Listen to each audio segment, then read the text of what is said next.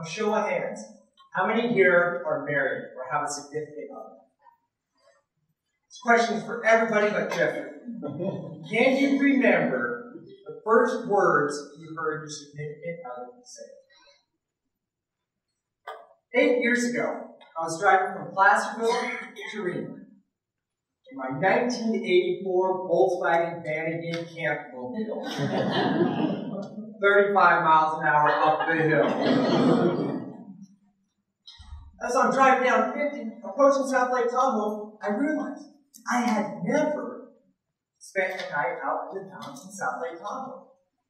It was St. Patty's weekend, and I had these threads.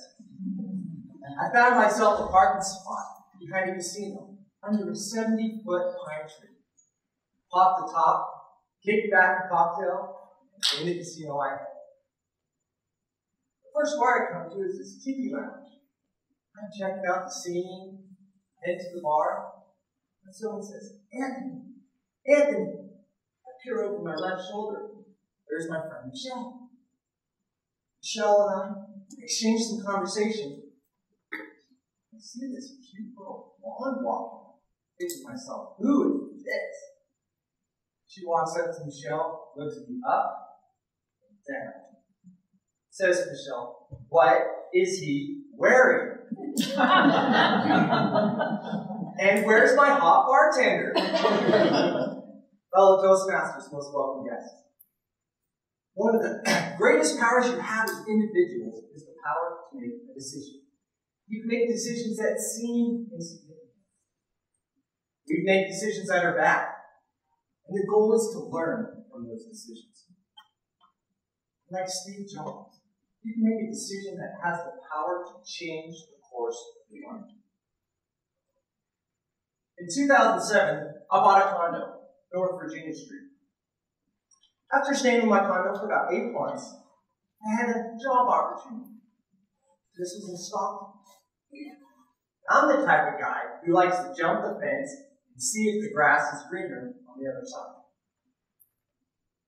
After about a year in Stockton, I find myself falling behind my credit cards, falling behind my mortgage. I came back up to Reno to get another job. I filed bankruptcy, let my condo go into foreclosure. All those years of hard work, saving money, build up my credit, I flushed it right down the toilet. Now, you remember that insignificant decision that I made to stop in South Lake Tahoe for a night of fun? That was the first time I'd ever laid eyes on the woman of my dreams. And in 2011, we had our first boy. After my oldest son Leo was born, my wife went back to work.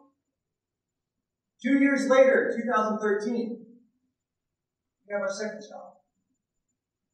My wife comes to me, she says, honey, what do you think if I stay at home and take care of the plants? Well, gosh, I thought that was a grand plan. I would prefer if she did that. So where does that leave me? 1 income, 4 mouths to feed, another mortgage, and Obamacare.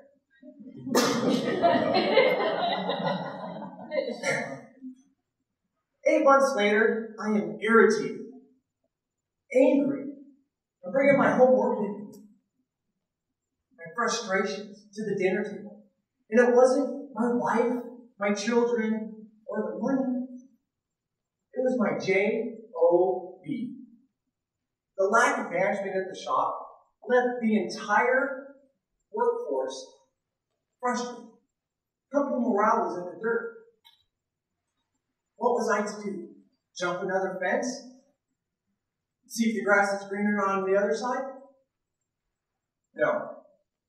March 22nd, 2014, I made a rock-solid, concrete decision to go into business with my brother. We decided we would sow our own seeds, mow our own grass, pull our own weeds. And Once we became focused on what it was we wanted to do, it became clear what had to be done. And I would take a list with me every day with my tasks written across this list. And as I completed these tasks, I would cross it off the list. Done. Done. Done. And I was diligent in this practice until the goal was met. Within 4 short months, our business was open. 6 months into business, we were already in the black. Today, less than 2 years from making that decision, we now have 4 employees. We're looking at hiring more in the summer. I couldn't imagine going back to anything else. Here I've shared with you how an insignificant decision turned out to be not so insignificant. How I've learned from my bad decisions, filing bankruptcy, not paying my credit card bills, and how making a single decision can have the power to transform your life. So let me ask you, are you happy in your job?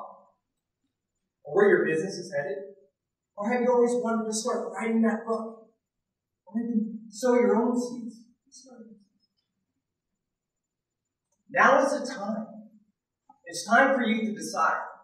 Because making no decision at all is the worst decision